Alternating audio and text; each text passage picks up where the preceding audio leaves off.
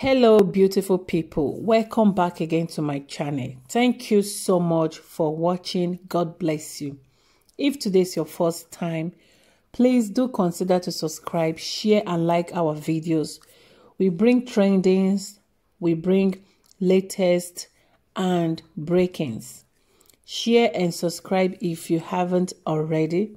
Like our videos, and we do giveaways every month to Nigerians living in Nigeria to support and encourage them, because it is not easy to watch videos from Nigeria. Thank you. So our giveaway of this month, June 2021, is coming up next week, and I will be giving 50,000 naira on hair.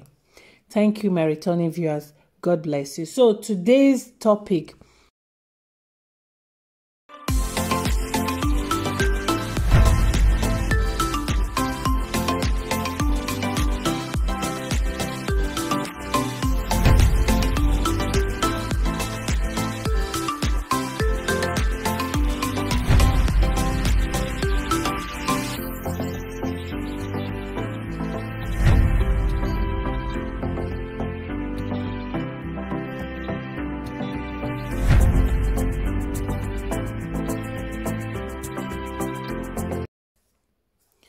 so welcome back again, my darling people. So we no know wetin dey happen for inside Nigeria. Our Nigeria pastors just they died, like just they drop dead one after the other. What is happening? God, what have we done? Have we committed any unforgiving sins? Hey, man, no go speak obodo Igbo, me no complete. We don't commit sins, may you know if you forgive us. God, please have mercy on us, I beg. We cannot question you, yes, but please, this time we need to question you. Why you can't they kill our pastors? Or why you can't they take them rather? We know say that you created them. We know say we cannot question you. We know you know say, Oga, what's happen? But this is getting too much. Oh. What is happening? Our pastors just they die one after the other. God knows who is the next online. Yesterday, 5th of June 2021, Pastor Prophet, mighty man of God like that, died. Of course, everybody could die, being you mighty or little. But it was really shocking to everybody, because nothing like any signs, you know, everything just came on unaware. Anyway, may his gentle soul rest in peace. This Reverend Stephen Akinola of Redemption Ministries is dead. This one just happened on the 6th of June 2021 at around 8:03 p.m. That is 3 minutes after 8 p.m. 6th of June. Reverend Stephen Akinola of Redemption Ministries is dead. The presiding pastor of Redemption Ministries, Port Harcourt, is dead. The Reverend has reportedly been in Abuja for his second kidney transplant after spending several months in India for a transplant which didn't work out. This is the screenshot, my people. What is happening? What is happening? What is happening? Brethren, are you there? Una dey listen to my voice? And according to some comments I read, like this one said, at least we know what killed the Reverend. Because many of us no know wetin kill Prophet TB Joshua. So this comment really caught my attention when I saw this one. The person said, at least we know what killed the Reverend. Meaning, it's like this person is indirectly talking to TB Joshua and his members, say that they hide their disease, or that they hide their shame, or that they hide their whatever.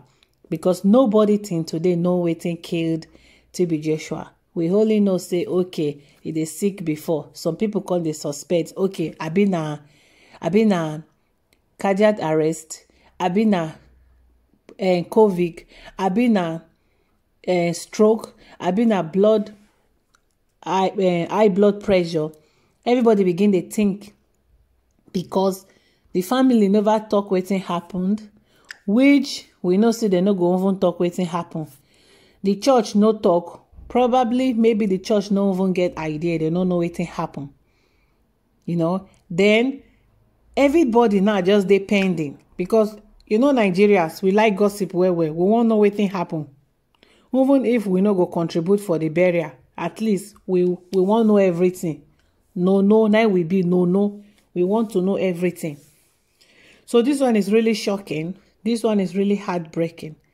Wetin dey happen, and this man, na another senior pastor, just like TB Joshua, if I'm not mistaken. Please correct me in the comment section, because I read it. They said the presiding pastor of Redemption Ministries, meaning he is the head, the founder, the daddy Gio.